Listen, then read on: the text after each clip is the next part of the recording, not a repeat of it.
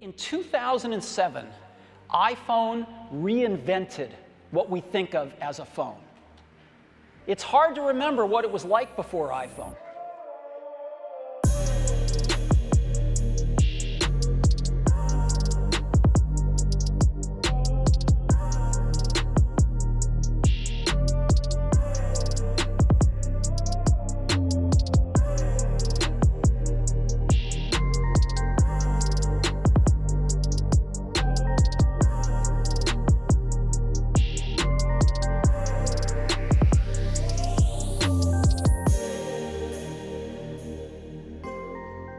What is up YouTube, IDM here, and welcome back to another video. So I find this to be freaking cool. It is OldOS, and if we launch this, as you can see, it's basically iOS 4 as an application. Now let me go ahead and kill this. So you can see there's the lock screen, your normal slide to unlock from iOS 4. You have a digital home button as well, which looks really cool. And it does function, and then there's a haptic feedback when you touch it as well.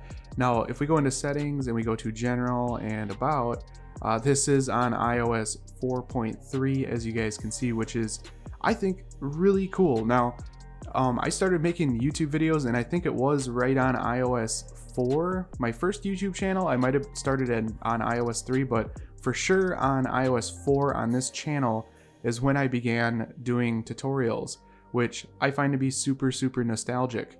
Now, not everything functions on this, but the developer is actively working on it, so he will, add support for features as it's developed. But messages doesn't work. Photos does, which is really cool. You have your camera roll there. There's no albums or anything, but you still can access all of your photos right there. The camera works, which is really cool. I have a little fuzzy on my iPhone. There we go. The camera works, YouTube doesn't. I don't know about stocks. Stocks works. It's really cool to play around with this. Maps works as well. I'm not going to open that because it'll show everybody where I am. Weather, and that seems to, well, maybe it's still dark out in Cupertino. I'm not sure. I'm in New York and it is considered daytime now. Let's see what else. We got notes here, so you can take notes with this. The folders don't open. They don't do anything. iTunes works. The App Store works. Game Center launches. I wish Apple would make Game Center great again. But like I said, I find this to be super nostalgic to play around with this, being that it is basically on iOS 4.3.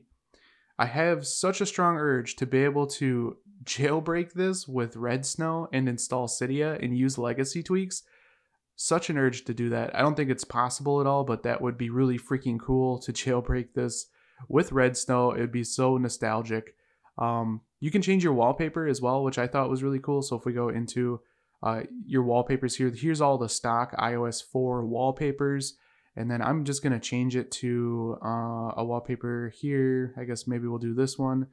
We'll zoom that in a little bit so it looks nice. We'll set as both. And it just feels, I don't know, it feels nice using iOS 4. I don't know why, but it does feel very nice. I think it's super cool, and it's actively being developed, so more stuff will be added over time. Now, to get OldOS, you will have to install it through Test Flight. So I'll leave the link for this down in the description for those of you that want to try it out. Now, there is a limited amount of slots for people to try this out. So I will also leave in the description the Twitter link for the developer here. As he adds new slots to OldOS, he does tweet about it. So if you guys try to install OldOS and it says there are no more slots available, just make sure you follow the developer on Twitter, and he will post when he adds more slots for people to test it out. So super cool application that's being created and developed. I thought it was awesome. I think it's super nostalgic. Hopefully you guys enjoyed this video. If you did, definitely throw me a thumbs up. That helps me out a lot here at the channel. And if you guys want to see more videos like this in the future, don't forget to click that subscribe button. This has been Jeremy, and I will catch you guys in the next one. Later.